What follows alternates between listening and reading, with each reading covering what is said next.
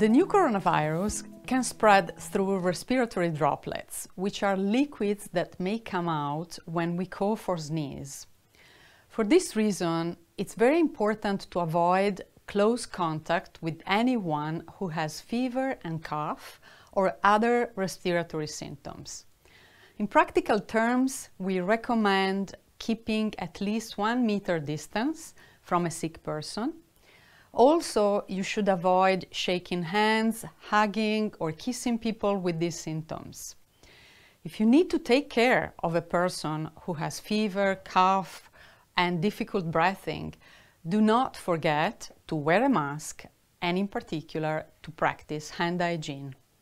If you need more information on how to protect yourself from the new coronavirus, check the WHO website at who.int.